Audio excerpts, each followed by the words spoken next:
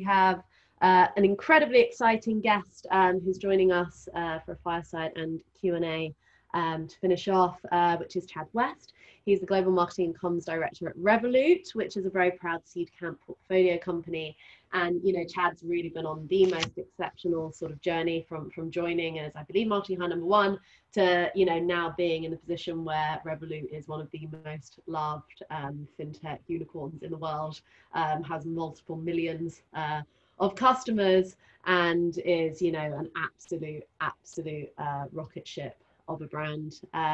I remember, I think actually, Chad, this might be the closest we've ever come to an actual face-to-face. But I think Chad is also the epitome of absolute hustle and grit. I remember, like, way back in the day when you were contacting me, like, we want to come and give out free cards. We need to give out free cards at Google Campus. Can we come and get access? And now they're like launching Asia, launching America. They don't need to give out free cards to nobody. But Chad has played an absolutely massive role in getting Revolut to where they are now. So Chad, welcome. Hey, how you doing? I'm doing good. How are you? Very good indeed. Do you want to give everyone a little bit of an intro as to just, I guess, who you are and how you got your start at Revolut? Yeah. So I've been at Revolut come February, it'll be 4 years. So as you said, I was the first hire in marketing and comms for the company. And I think at that point, we were somewhere in the region of 25, 30 people. So yeah, it was interesting. I still remember when I interviewed at Revolut, it wasn't a name I'd heard of. I'd heard of some of the new up and coming companies like TransferWise and things, and I went into Revolut initially thinking, Joe, I haven't interviewed in a couple of years. I need to get some of the rust off me. I'll use this as an opportunity to do that. So there was not a part of me, really, if I'm being honest, that was taking it that seriously. But then I went in and from meeting, I think it was 6 people over 3 hours, I met. And then from meeting them, just absolutely blew me away in terms of what was emerging in the FinTech market at that time. Revolut's ambition was to be 10x from a product perspective, from a customer perspective, from a geography perspective. And we've lived up to that. And I remember people, friends, family, colleagues saying, oh, you're crazy. Why would you not go to a big name? And needless to say, they're not laughing now. So it was, pure right time, right place sort of type of thing. Yeah. Amazing. They're definitely not laughing now. So what was, you mentioned you had sort of, you know, that 3 hours intense interview. What was the makeup of the team at that point? And can you give a bit of context, I guess, to how that's evolved to where you guys are at now? Yeah, I mean, it's about 25, 30 people, give or take, and almost everyone was technical. So they were either front-end engineer, back-end engineer, operations, or data science. And like two compliance people, one finance person. It was pretty much, but a super technical team. And I remember I joined, and I was like the outcast from who the, you know, what the kind of people these were. You know, these were all graduates from Imperial College with, you know, first class degrees in physics. And so it was quite a culture shock in that sense. I mean, even before Revolut, I worked at Rocket Internet, which is, you know, really successful business and really bright people, but Revolut just took it to a whole new level. And I remember the general counsel, Tom Hambrit, joined a week later, and then we became good buddies because we were quite similar in terms of not being hyper technical people. But that was literally the team. It was just intensely product focused. And then it's only at that point Nick and Vlad were starting to take the other areas of running a business a bit more seriously. I mean, I remember when I walked in and interviewed Nick, I mean, there's a bit of similarity, right? Because he's a Russian guy. He's very straight talking. I'm Scottish. I'm quite straight talking as well. So I think a lot of people would have been quite intimidated sitting in front of him and like taking his questions one after another. But like, I'm used to it. So I think we gelled off quite well. And one of the first questions he said to me was, I just want you to know I don't believe in marketing. An investor told me I need to hire someone. You're not going to get a budget. How are you going to do it? And I just looked at him and went, yeah, no problem. So first thing we're going to do. And I think he was a bit taken aback by that. So it was a funny experience. Reshma, was that you who was asking, saying that they needed to get a marketer? On that note, how did you kind of help or sort of work alongside Nick and the rest of the team to actually build their confidence in marketing and what it was you were doing. So I think this issue happens a lot, right? We see really technical founders and just this like, oh, we kind of need to do this thing, but we don't even know what good looks like. So how did you take them on that journey with you and build their confidence? I think the key thing was, I think Nick had confidence that I knew what I was talking about, and he gave me complete freedom and autonomy. He wasn't micromanagement. He wasn't overly involved. It's one thing I loved working about Nick. He doesn't have an ego. He hires people because they know something he doesn't, and he lets them do it. I think a lot of founders struggle with that, right? Sort of a control freak nature. But I think, the reality was I knew what the strategy had to be, and I'll talk through what that strategy was. But what's more important is you've just got to deliver, right? Ultimately, you're not going to convince them, and they're not really going to have that full confidence that, you're one of them and you can do this until you start to show some data and prove that you're earning your keep, essentially. And that's what I had to do pretty quick. So my logic was, right, let's start with the low-hanging fruit, and then let's take it from there. I think the reality was no budget. I was thinking to myself at the time, what is the strategy here? Equally, I was a one-man band for, the best part of 8 months while I was there. And the fact of the matter is, it was post-financial crisis. Confidence and trust in banks is as low as it's ever been. And for me, that was a huge opportunity to really build customer loyalty. I think I resonate with some of the things that have been said in here. I speak in conferences all the time about marketing, and you hear the technical marketers talking about how it's all important. They use all these words like CAC and CLTV, and it's meant to sound super technical, and 90% of the time it's kind of nonsense. I think certainly when you're at a startup stage, you've got to focus on your number one marketing channel, which is your customer, right? You've got to build that brand loyalty, because if you're able to win them over, your scaling strategy for marketing is going to be a lot easier as you go forward. And ultimately, you should get to a point where hopefully 60-70% of your daily acquisition is either referrals or word of mouth. I know that's been the case at Revolut. I know it's been the case at other companies like Monzo and others as well. So I think for me, initially, I was like, how can I bring customers as close to the brand as possible? So one of the things we did was loads of customers were constantly going on our community forum saying, I want this, I want that, do this, do that. And it was hard to sort of manage that. So similarly to some other brands, we put our roadmap public on a Trello board. Basically, here's what's coming up in 3 months, 6 months, 12 months. And then it was public, so customers could then go on to that and upvote and downvote what they wanted us to prioritize and not. So we blasted out comms, so email, push, banners in the app to all customers saying, this is your company, right? You're part of this. It was like a really human tone of voice. And suddenly customers were flocking to it. And per product had, 3,000 upvotes, and one had, 6,000 downvotes because it wasn't a priority. And suddenly customers were getting that flavor of, wow, Revolut clearly does care, because it's really asking us to dictate their product roadmap. That was good for us as well, because it meant from a data perspective, we were actually building products that were going to deliver and not thinking we had the answers ourselves. And then for the sake of time, we sort of took that further and further. So we started running monthly community events across all of our metropolitan cities. So not just in the UK, but also in Paris, in Berlin, bringing in 200-300 customers every 6 weeks, pizza, beer, decks with exciting speakers, great products. So people felt they were actually meeting the team. They were part of a community. We made it quite networking. So we brought other companies involved to help out. We then decided how can we take it a step further? And that's where we said, let's make customers investors. So let's run crowdfunding campaigns. And I remember at the time we projected, I think, one of the rounds we did with, I think it was Cedars, we only wanted to raise, I think it was 4 million. And we knew we'd hit that pretty quickly, because we put out some data to say, if you could invest, would you? And it was insane how many people came back. So we knew we only needed like 10,000 investors, and we had to cap them at this amount to make sure everyone got a fair game.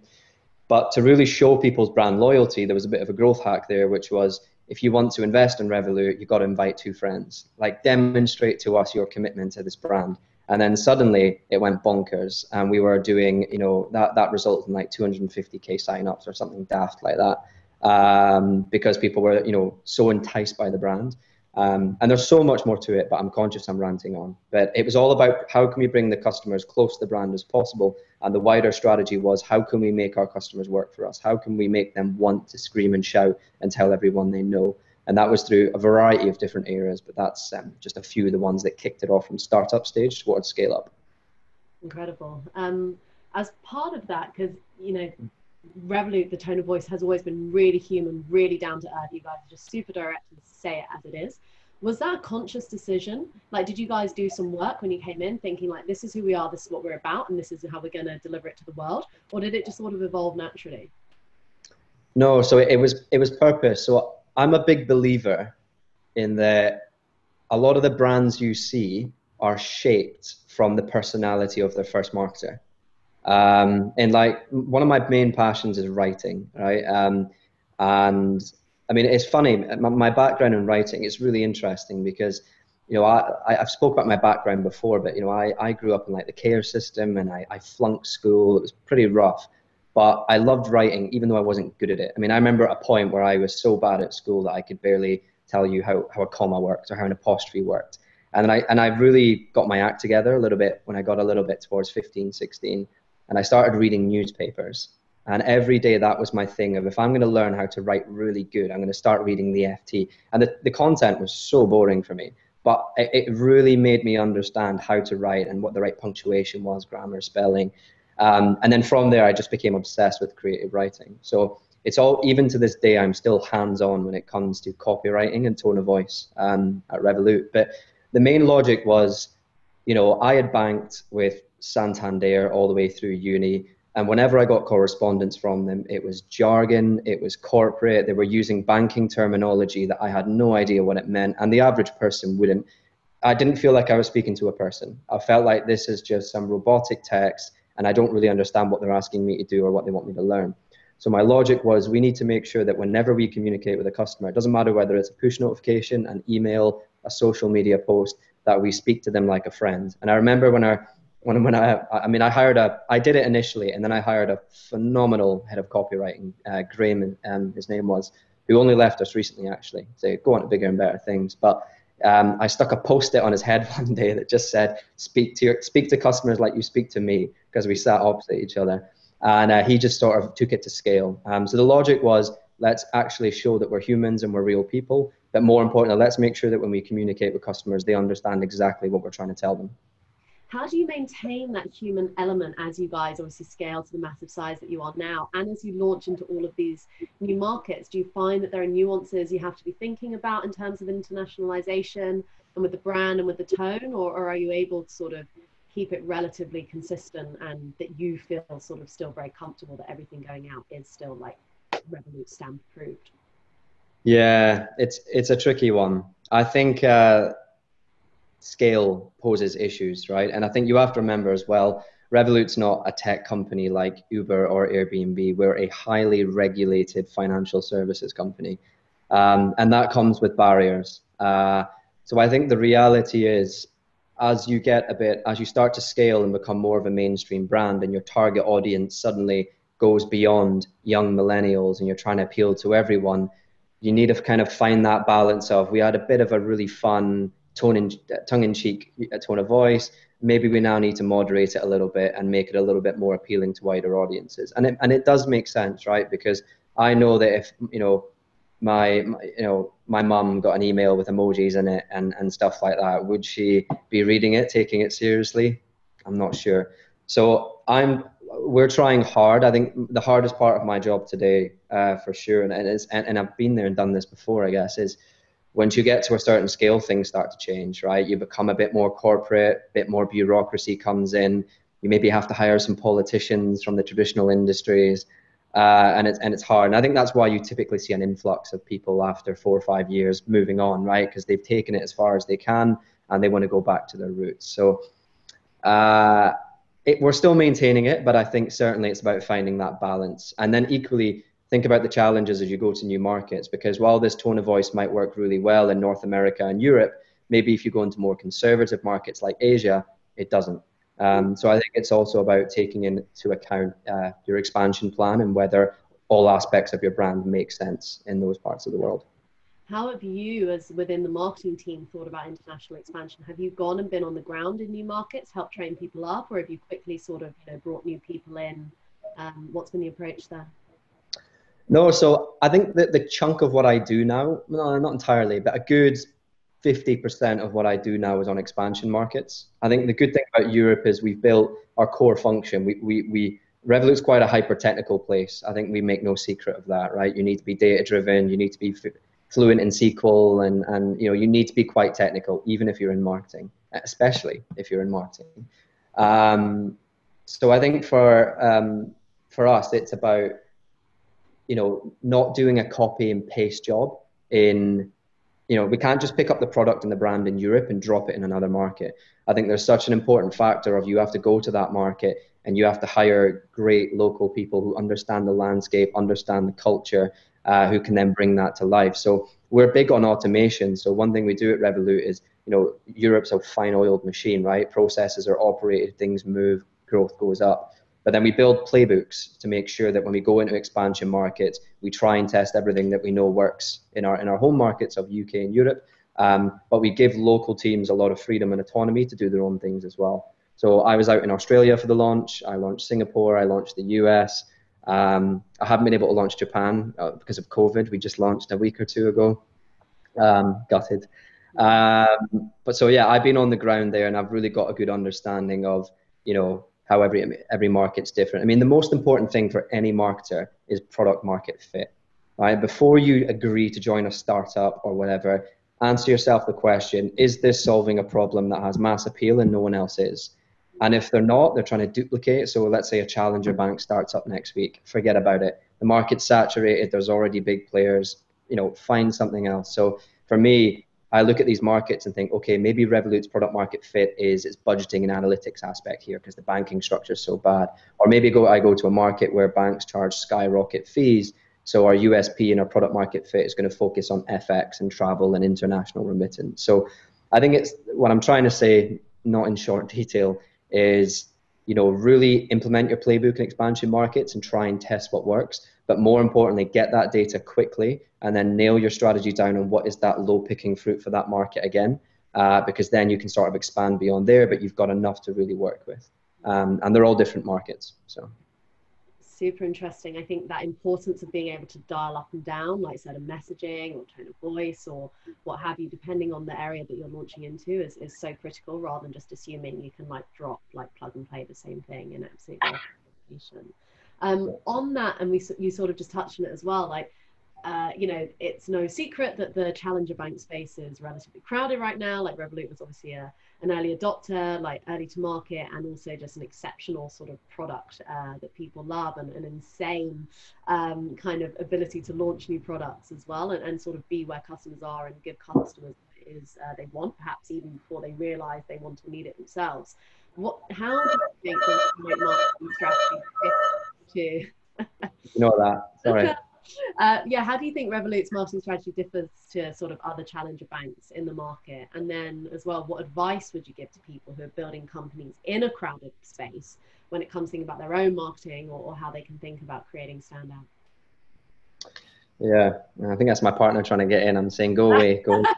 Stay outside. You're not allowed to do that. Won't be happy. I think it's a good point. I think one thing that really frustrates me is how people band Revolut, Monzo, and Starling together.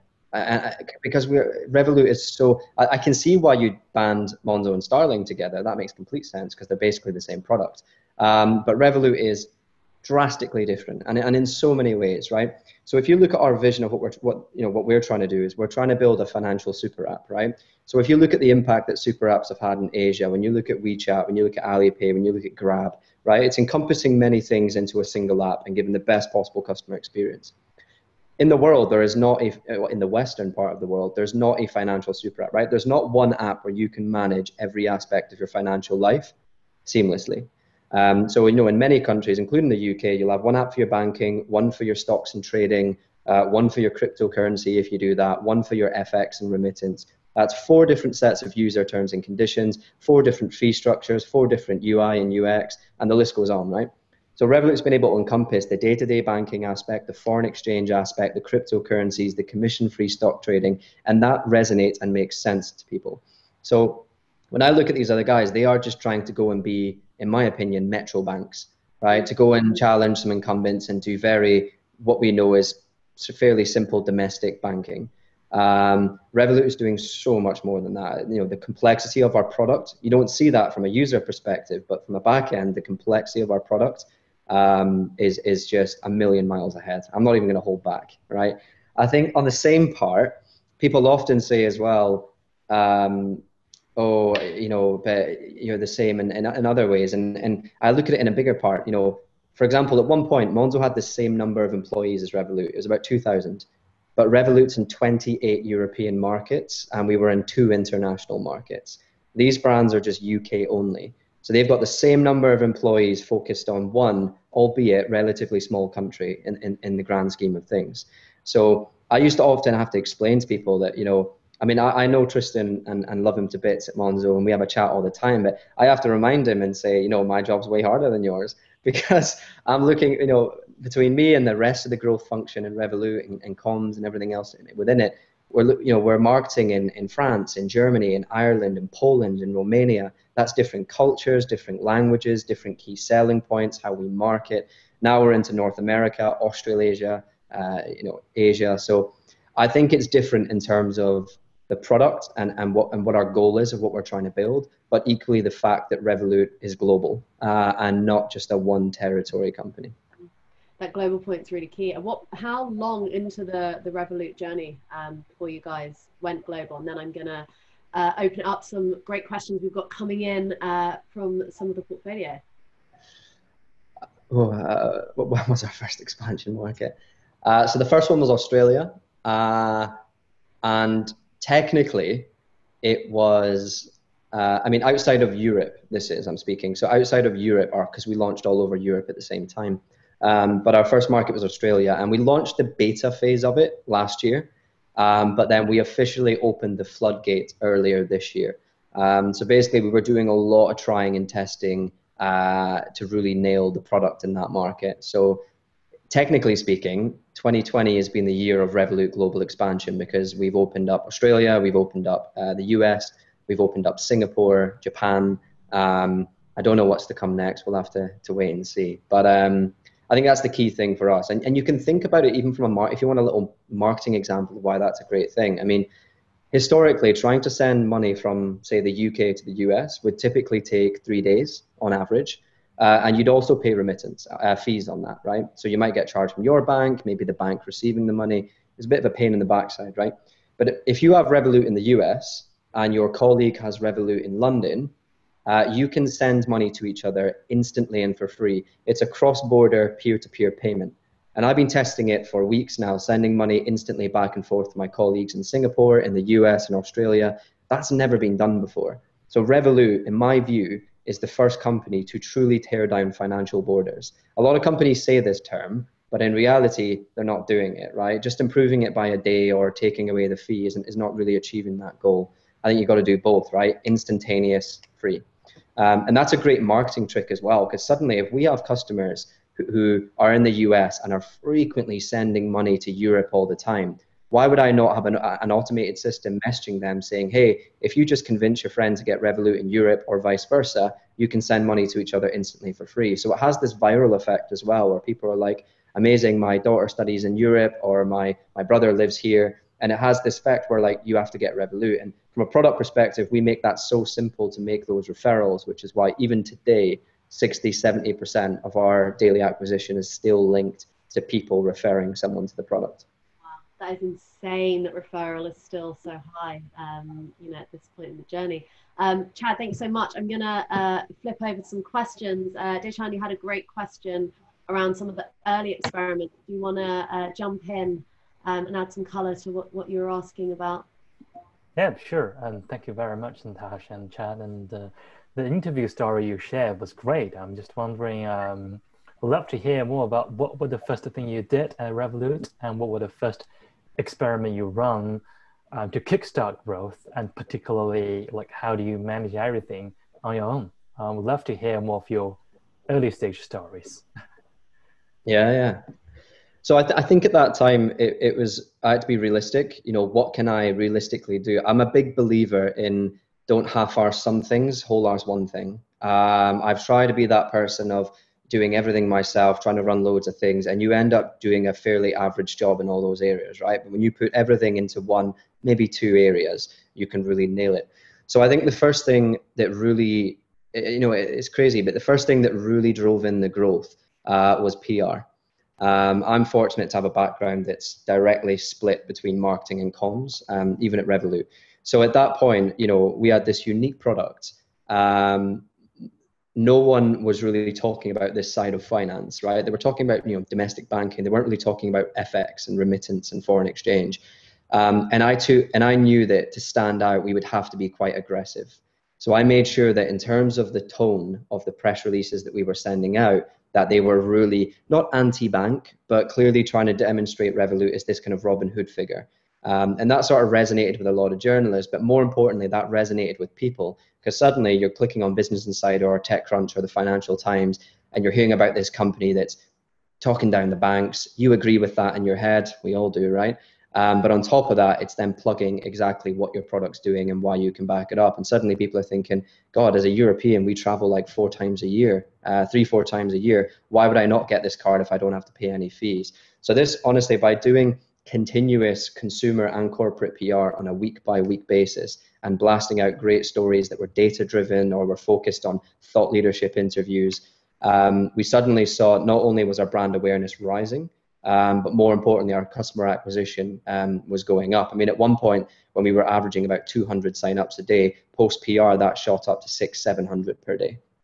So that was one area. I think the second part was the referral side of it. I think there's often people think that you need to put money into referrals. Now we have at a later stage because we wanted to blitz scale, right? But when we were initially doing product referrals, we were quite cheeky and we were honest with customers.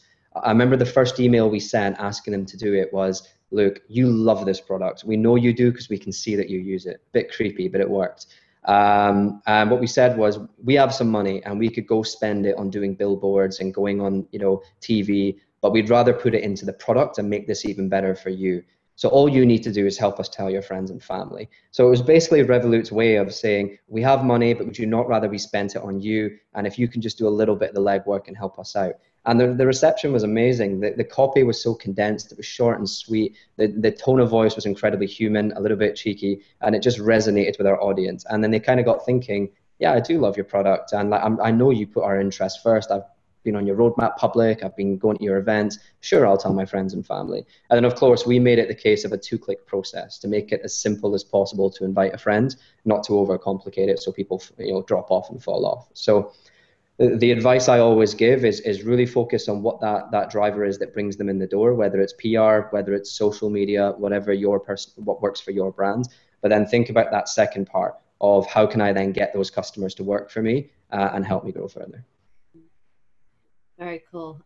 Guy, you had a question as well around how nobody can be a full stack marketer. Do you wanna shout out, take a bit more detail, chat about that question? Yeah, I stand by it. I think the reality, I mean, Natasha, I'm probably preaching to the choir, right? But you'll know yourself, marketing has changed so much over the last, you could say 5 years, but 5-10 years. And the reality is so much is now brought into the marketing team, right? In terms of all the various different functions. So I think for anyone to sit there and say, I'm a full stack marketer is complete nonsense. There's no way you've devoted years of your life to becoming an expert in PR, in social, in content, in product marketing, in paid performance, in BD, in sales. You haven't, right? I pride myself in being good at quite a few of them, but I'm not all of them. And I think that's the importance. I think what I was getting at when I was talking about this is, becoming a more senior marketer is hard, right? When you're working in a startup company that's growing at hyper growth rate, you as an individual need to grow at that hyper rate, because if you don't, especially in the world of startups, you'll get replaced or you'll get someone above you. So you've got to really figure out how you can scale at the same pace as the company. And that means that you know where your strengths lie as a marketer, and where you don't, you've got to fill those gaps and fill them fast. So I know that I'm pretty good at paid marketing. It's not my forte, but I know I'm not good enough to, completely run that and get the best out of it. So I'm going to hire a head of performance marketing who's best in class. So that's the logic of my point there. Stop trying to pretend you can do everything yourself. Stop pretending you're an expert in all aspects of marketing, because no one is. And where own what you do well and fill in the gaps where you need to. That makes total sense. And like when you talked about the kind of early strategies, like actually like going hard on things like PR and words and tone of voice and being human, like I guess if you lean into the bits that you as the first like marketing hire are actually excellent at and make those like exceptional. And then perhaps, sort of think about how you can like get your way through the other bits and then also bring in people to help support on it. Then for sure. Guy, were you jumping in with yeah, I was just going to sort of add on to the end. I guess you said you were the first marketer for the first 8 months. For that sort of 8-month period, did you just focus on your sort of strengths, or did you sort of try and do sort of an assortment of everything? No, that's a great question. There were definitely periods where I tried to take on more than what I was capable of doing with the hours in the day. But I think I realized pretty quickly that I was half-arsing some areas. And my view was I need to get growth on the board. I need to get the charts going green, not amber, not red. So at that point, that's where I really identified what am I very good at as a marketer and what are the low-hanging fruits that I can capitalize on to really get this machine moving.